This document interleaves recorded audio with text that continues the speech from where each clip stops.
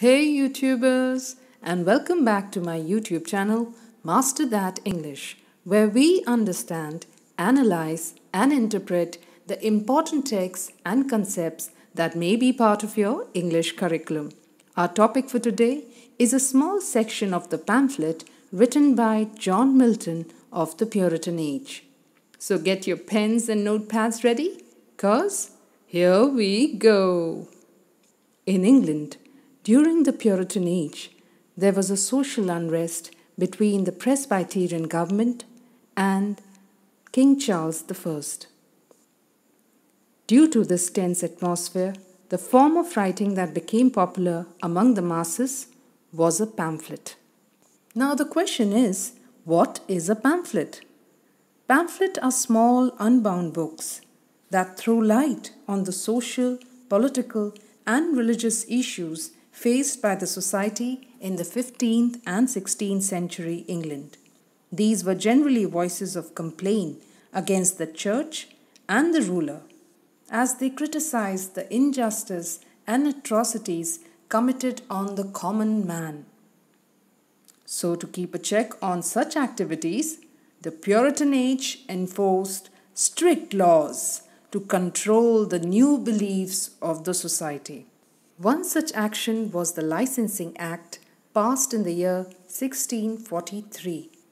This Licensing Act curbed the freedom of expression of the common man.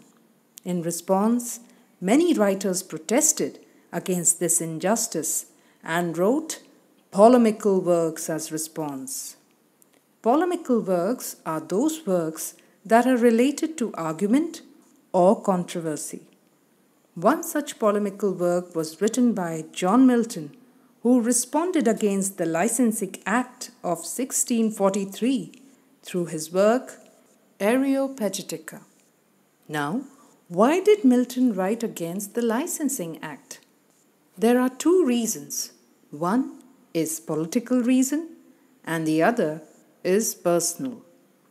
The political reason was that Milton realized that the Presbyterian government was misusing its power for religious supremacy, for he believed that such power control will harm the growth and progress of the nation. And the personal reason was that his divorce tracts were banned. These comprised of works such as The Doctrine and Discipline of Divorce, The Judgment of Martin Bucer, Tetrachordon, and Cholesterol. Milton was inspired to write these works due to the problems he faced in his marriage life to his first wife, where due to incompatibility they had differences. Milton was agitated by this unjust ban and retaliated by writing a pamphlet in response. Hence, the aim of the pamphlet that was written by Milton was to emphasize the importance of ideas represented in books. Hence, the work was titled Areopagitica, a speech by John Milton for the liberty of unlicensed printing to the Parliament of England. Now, what is the significance of the title Areopagitica?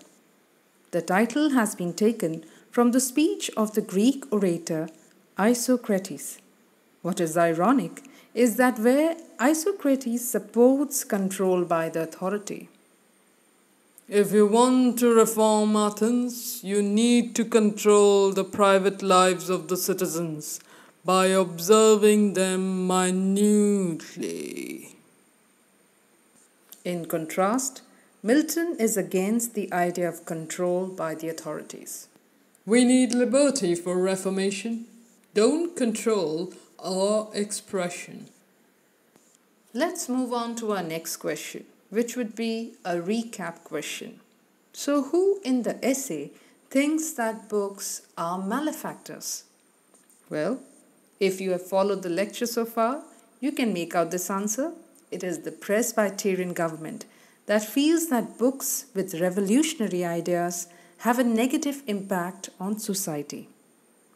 That brings us to our next question. How does Milton justify his support of books? He provides the significance of books by comparing books with other objects, and he defends his argument with biblical and mythological references. Now, our next question is, why has Milton personified books in his work? Because books, like human beings, are capable of uplifting and influencing the society towards advancement. Now, in what context does Milton make a reference to the vial? A vial is a small cylindrical glass capsule that contains medicine. So just as the vial contains the purest form of medication, similarly, books also convey the purest of thoughts by the writer. Now, in what context does Milton give a reference to the dragon's teeth? The reference of the dragon's teeth has been taken from the Greek mythological story. So let me give you a brief outline of the story. According to the legend, it is believed that a warrior named Cadmus was on his way to create the city of Thebes. La la la la, when suddenly he met a dragon on the way. Cadmus killed the dragon and took out the dragon's teeth. Now, on the advice of a goddess who said, "Sow these seeds in the earth, Cadmus." Cadmus did as he was told, and behold, from the teeth sprang out brave warriors. So, here dragon's teeth is compared to the productive nature of books.